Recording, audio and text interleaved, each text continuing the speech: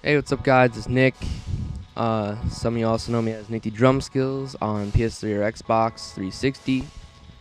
And today I'm doing a long-awaited tutorial for many of you guys who saw my Johansson effects video test thing.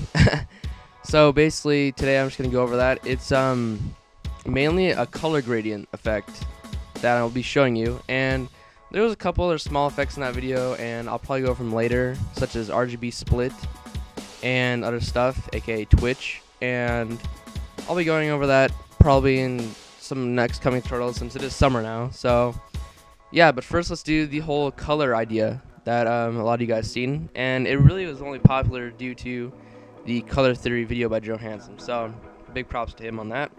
One of my favorite editors.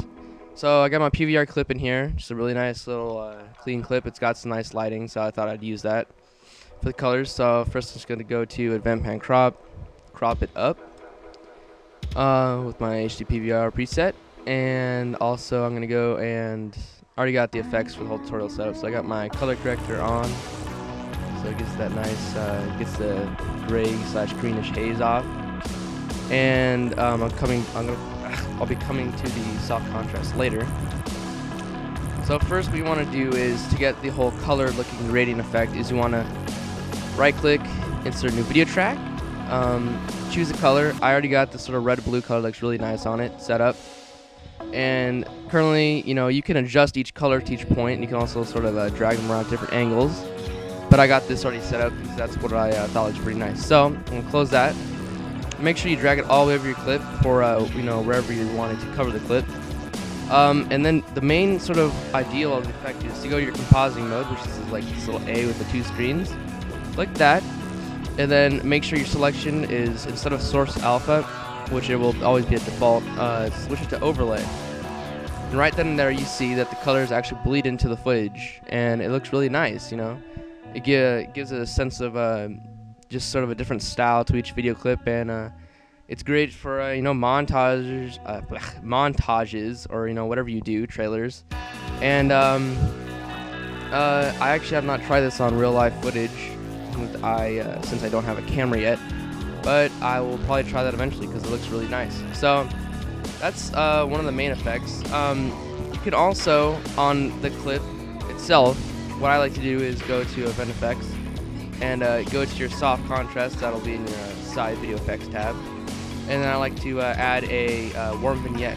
And what that does is it adds this really nice sort of faded edges vignette around the whole entire clip, and it looks really nice on this type of style of video.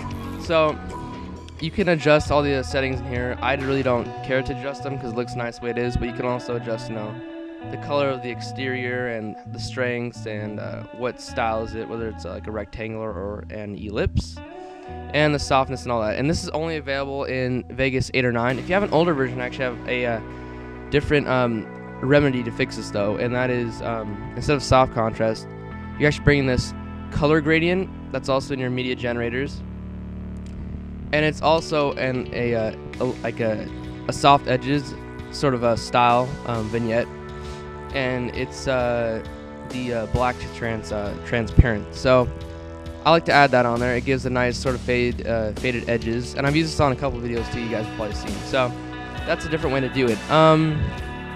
Another way to actually get the multicolor effect though, that a lot of you guys saw on my Johansson video, was that I used this Sony test pattern.